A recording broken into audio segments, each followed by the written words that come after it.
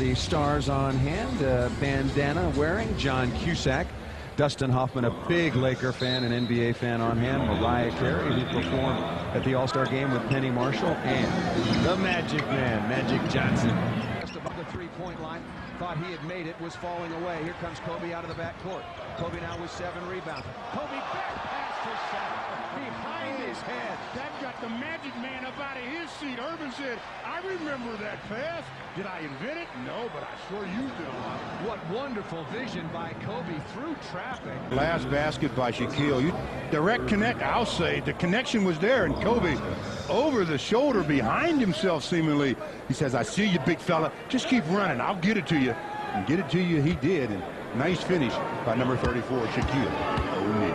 Shaq has got such great hands. I mean, Jermaine O'Neal, size 19s, so the Lakers will have it. A real nice hustle by Kobe again, coming down, saving it. Normally, saving it under the opposition's basket can be very dangerous. The Lakers did it twice and came away with the basketball. I like the Lakers' hustle tonight, especially from Devin George.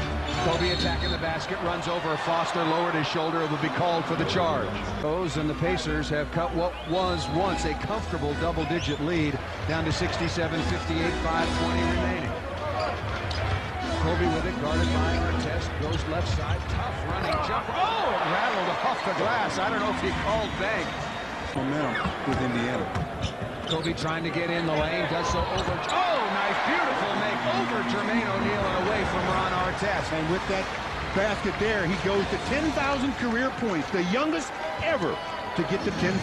That fast. Congratulations, Kobe. There'll be a lot more records to come. That last basket that gave Kobe the 10,000 points now puts him atop the list of youngest to score that many. Bob McAdoo, Shaquille O'Neal, and a couple of others were 25 when they did it. Kobe, 24 years and what, 193 days? The announcement has just been made by longtime public address announcer Lawrence Tanner. The crowd rises as one to recognize the accomplishment of Kobe Bryant. Listen to this crowd. They can recognize talent when they see it. Crowd still on their feet here at Staples Center. They may not sit down. Giving him his due. The props are justified, number 8. Because he has done it many times. Speaking of doing something many times, Kobe Bryant got to the 10,000 point mark. Boy, what a great accomplishment. The Lakers leading at 71-62. You're watching the world champion Lakers on Fox Sports Net. O'Neal now with 20, leading the Pacers. The Lakers on top, 80-74. Kobe down the lane, needs a bounce off the layup, in traffic, and has another one. That really improved his the way he rebounds. I mean, most of the time with 2 hands, that one, a one-hander right. Just inside of 6:20 remaining, hand off to Kobe. Oh! Two-handed slam dunk on the weak side, off the handoff from Shaquille. What a play! Well, you just never ceases to amaze you with the way he can create opportunities. Cleared the rebound. Boy, Ron Artest, that shot was straight as can be. Got tapped on that one. Shaq's got 26 to lead the Lakers. Kobe's got 18. Derek Fisher with 15. Kobe pull-up jump again from straight away 18 feet. There's the play that I like the Lakers running in any kind of crunch situation. The play that has everybody buzzing was the basket. Handoff from Shaquille to Kobe, and you talk about spectacular. Wow. Then he shows his gymnastic skills and does a backflip. What can't he do? And I don't think there's anything that number 8 can't do. I tell you, give him a 10 for the dismount. That was perfect. He gets a 10 on the shot, too. I liked it. I really liked it. Oh, look at that. You see where he took off, Stu? Up and under the backboard from the reverse side. The Lakers had 6 seconds.